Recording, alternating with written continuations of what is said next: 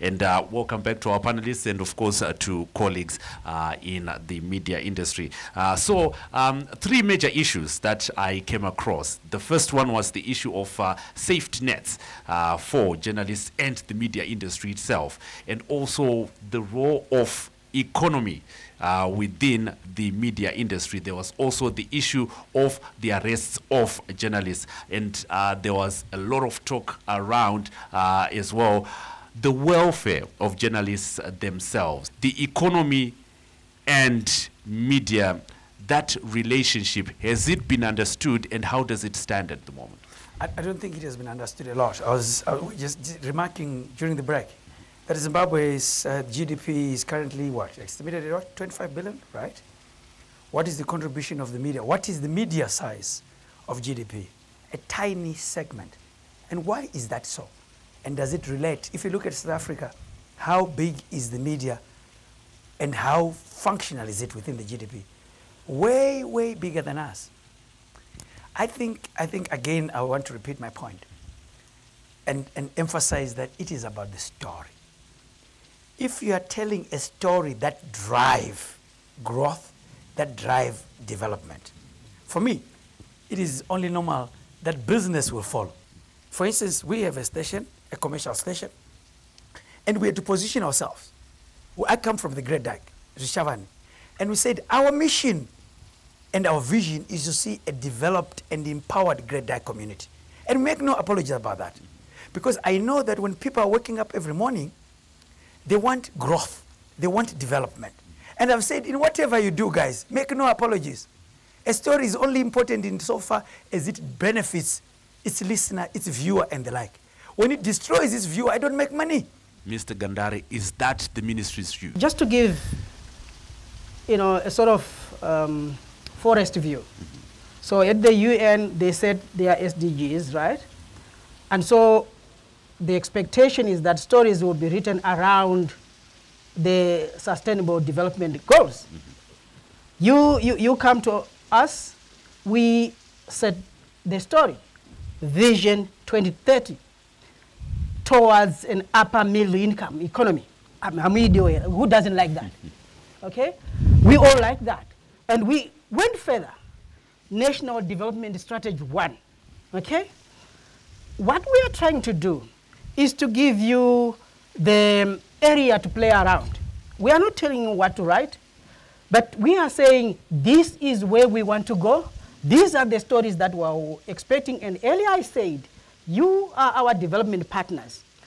We expect to read what is going on in the communities, what the grassroots are doing to respond to government interventions. And it answers the issues that he was speaking to. The issues of, someone said the media industry is getting broke and the space is closing. It's because we are not connecting. If you write about people's everyday stories and how those things are matching with the development of the government, you'll get people who want to be part of you, okay? Yep. But we're not getting that. There's an issue that was raised earlier here about arrest of journalists. Very complex issue. Let me put a disclaimer before I go into that. That we are, as the Minister of Information, Publicity and Broadcasting Services, not responsible for arrests. It's another arm of government. What we do, as far as the safety of journalists, and what we have done, just to give a practical example, when we were informed that there were journalists arrested, we then communicated with the appropriate arm of government to expedite the release of the journalists. That's what we can do. But I said this is complex. There are instances where the journalists themselves might be up for criminal cases. It becomes difficult for us to say release them because there are investigations that want to be done. The good thing about the freedom of the press is that it gives responsibility to the government and also to the journalists. Not to be careless, not to be reckless, but to act responsibly. What we're looking at is quality information, is ethical, professional way of conducting their business. If they are within that, I think that's the bedrock of journalism, the ethics, the tenets of how to do it. If they are within that, as a ministry, we will spring to action to be on the side of the journalists. Just to give you a small statistic, Butler, the environment, the media environment has evolved. It has changed for the better. I was looking at data just this week of number of journalists coming to cover events and other issues in Zimbabwe from outside. Yes.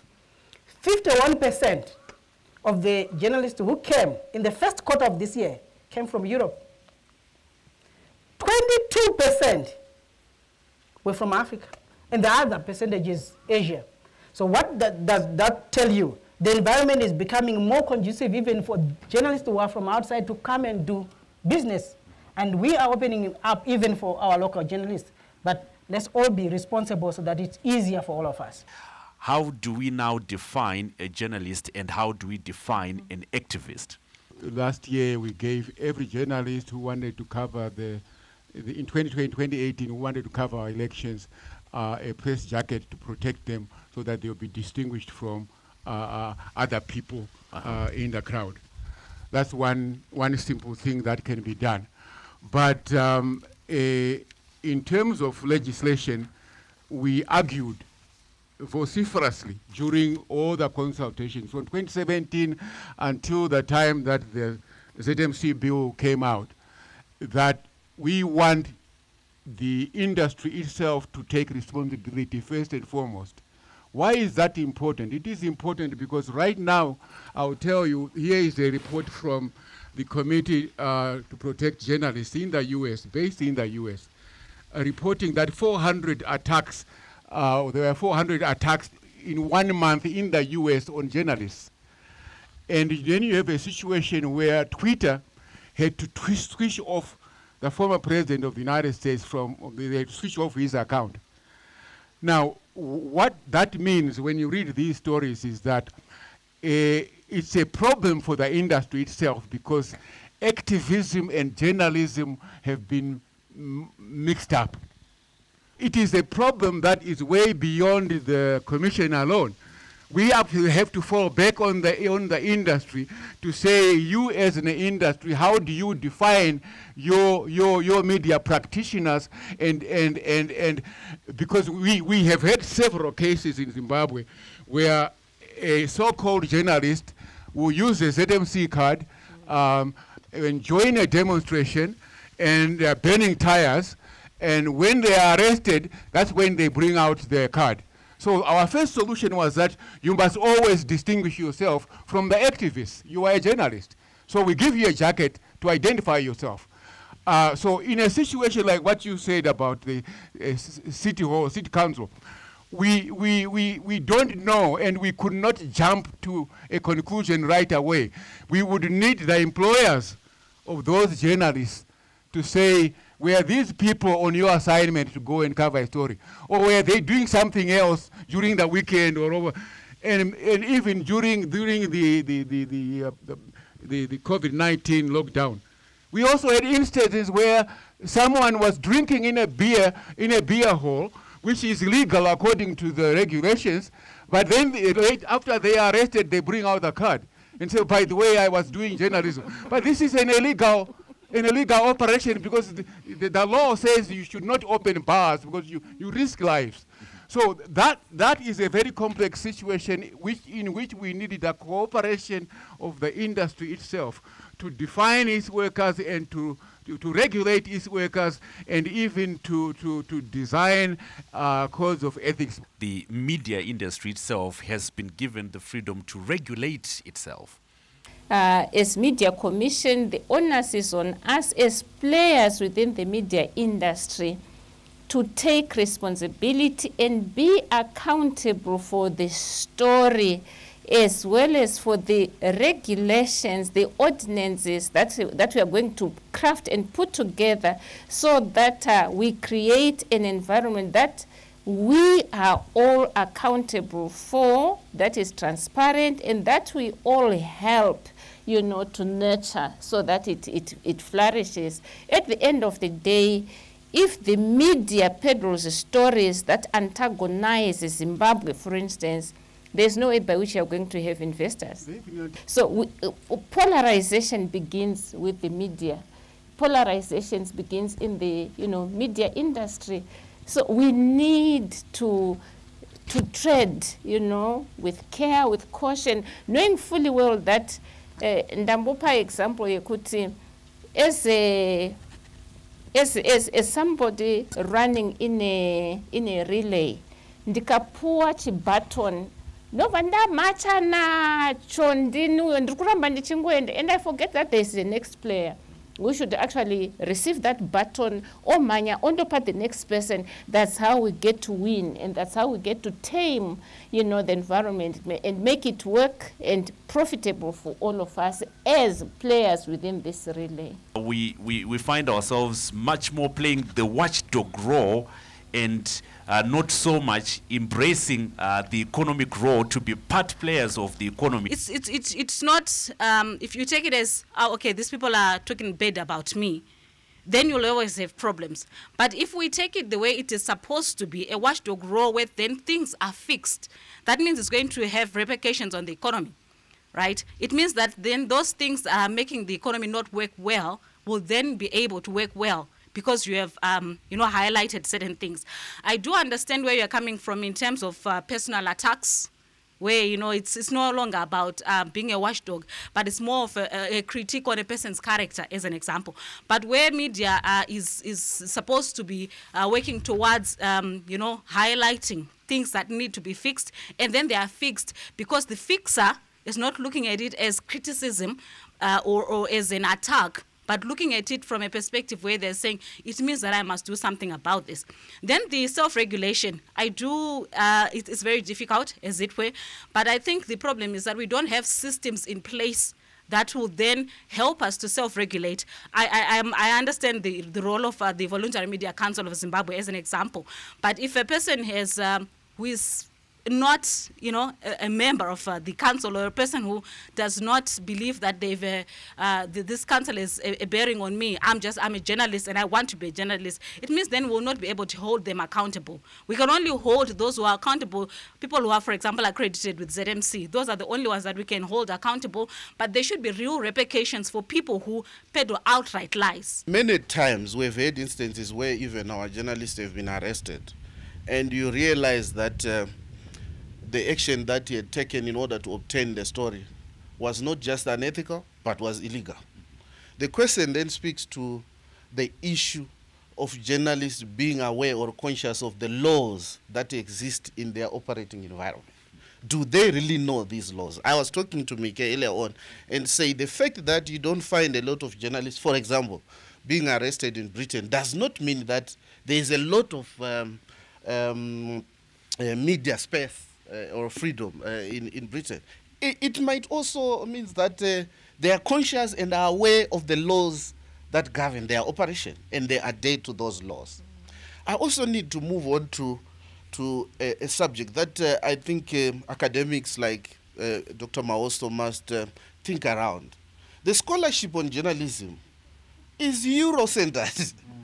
This idea of watchdog and so forth, let's have a nuanced narrative and develop our own scholarship based on our own experience.